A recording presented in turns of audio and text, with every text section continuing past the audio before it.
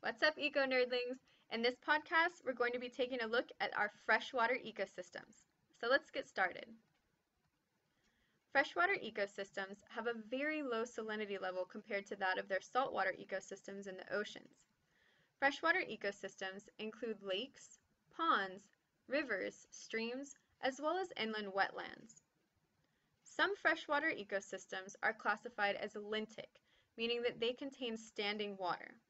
Others are classified as lotic, meaning that the water is continuously moving. So I always remember the difference between these two as lotic has a lot of water movement. So lotic, a lot of water movement.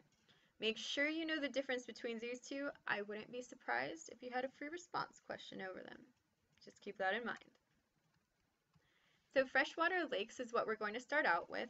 They form in depressions that are made by glaciers, volcanic activity, or movement of Earth's plates. In the lake, we have a littoral zone. This is near the shore, and it contains the shallow sunlit waters. Also has a lot of floating plants. Some of the plants get immersed by water. Some of them are in an area where they're sometimes immersed, sometimes not. We have a high biological diversity in this area due to the presence of photosynthetic plants as well as algae. We also have the limnetic zone. This is also sunlit, but it's a little bit further out from the shore. So here we have our limnetic zone. It's going to be our ocean water, our open water.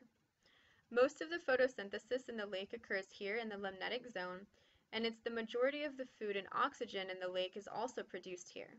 So limnetic zone right here, again, we're going to have photosynthesis going on in the top layers that the sun can penetrate. So the benthic zone is going to be the area near the bottom of the lake. Just like in the ocean, this layer is inhabited mostly by decomposers feeding on detritus that's basically raining down from above. Ecologists will actually classify lakes based on their nutrients levels as well as their biological productivity. The two main types of lakes are considered to be oligotrophic, and oligotrophic lakes are going to be very low in nutrients. Oligotrophic lakes, low in nutrients. Oligo is low. We have populations of plankton and algae in these areas that are going to be very low. So if we have producer levels that are very low, that obviously means they're not going to be able to support a lot of consumers. So when productivity is low or primary productivity, you're not going to see a lot of different types of consumers in that area.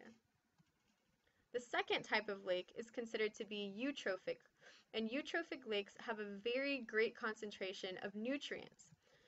This removes a lot of the growth limiting factors of algae and plankton, so we're going to have huge primary productivity in these areas. Sometimes the primary productivity actually gets too high and it takes over and we don't see a lot of consumers. Most of the time, high productivity is going to be a good thing though, because the more primary producers there are, the more consumers we're going to be able to support. Then we have our rivers and our streams. So there's a difference between streams versus rivers. Streams are going to be narrow channels of water that often begin in mountainous areas where water from melting snow or glaciers moves very rapidly across rocks and down waterfalls.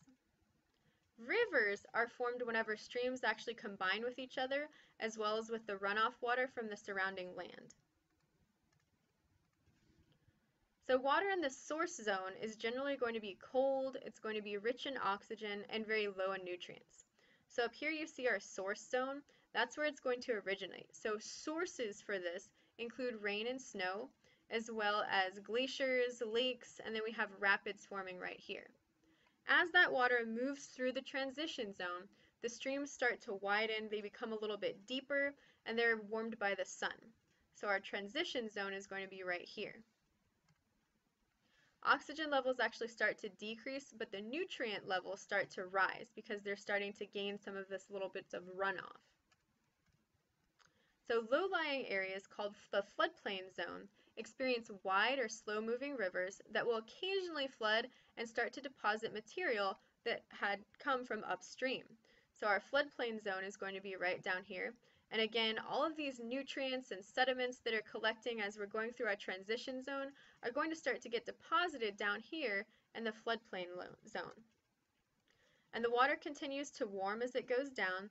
oxygen levels also continue to decrease, and the nutrients continue to increase. So the river eventually ends in a larger body of water called the river mouth, just like the mouth of the Mississippi. The fresh water mixes with salt water and it forms what we call brackish water. So right here would be the mouth of the river right here. New Orleans is actually built on the mouth of the Mississippi. And the soil here is very, very loose, and that's the result of thousands upon thousands of years of that sediment being deposited by the river. At one point, the city was actually near sea level. However, as we built all of the levees and the dams that were constructed, the river flooding stopped, and the sediment no longer was deposited.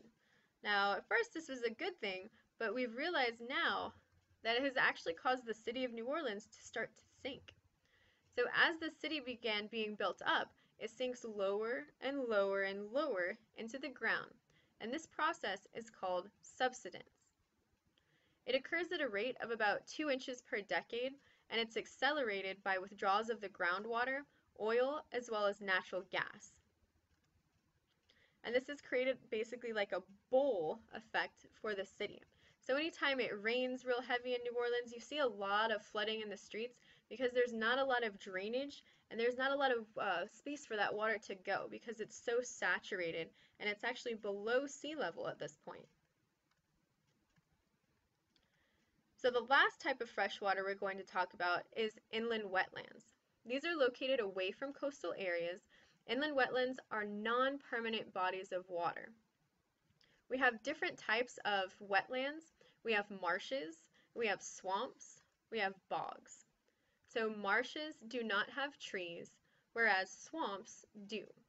And then bogs are wetlands that are characterized by plants that actually produce an acidic secretion that slows down the action of decomposers. So if you go into a bog, you're going to have a lot of different smells going on. It's not a very pleasant place to be. So as a major shipping port, New Orleans has actually built canals to allow ships to move through their area more easily.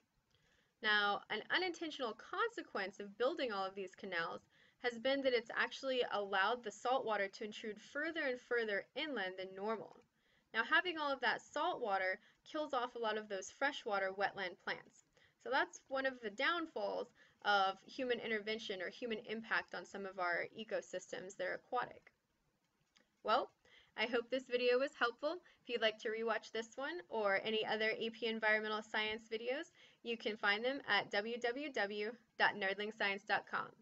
Well, this is the Queen Nerdling signing off. Stay nerdy till next time.